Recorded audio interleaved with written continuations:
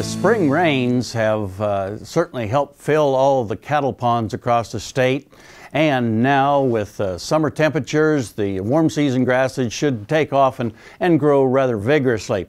But the excess rains in some areas will result in some marshy areas in some of the pastures where cattle may stand for extended periods of time. That brings about another challenge that we may face this summer in the terms of cattle lameness. Most lameness in the summertime in beef cattle is probably due to what we commonly call foot rot. You know, foot rot occurs when we have some kind of a break in the skin between the toes. That allows the introduction of some bacteria that'll cause an infection, and that's when we see the lameness that we observe in these cattle. If we can identify that it's foot rot pretty quickly and visit with our local veterinarian, they'll recommend an antimicrobial therapy that's basically just an antibiotic that will be given to correct the bacterial infection.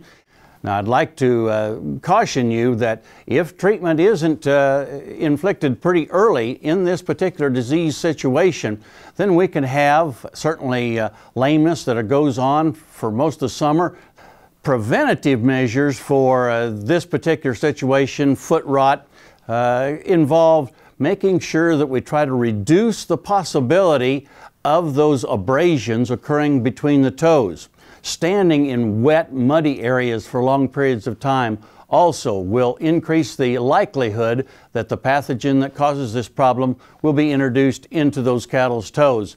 We can help prevent foot problems in cattle with a good mineral program, especially making sure that it has the microminerals such as zinc, copper, and selenium. If you'd like to learn more about this problem of foot rot, just go to the Sunup website. That's sunup.okstate.edu. Look under show links, and you'll find a link there to the fact sheet. It's called Foot Rot in Cattle. It's got a whole lot more information about this subject that'll really be helpful to you.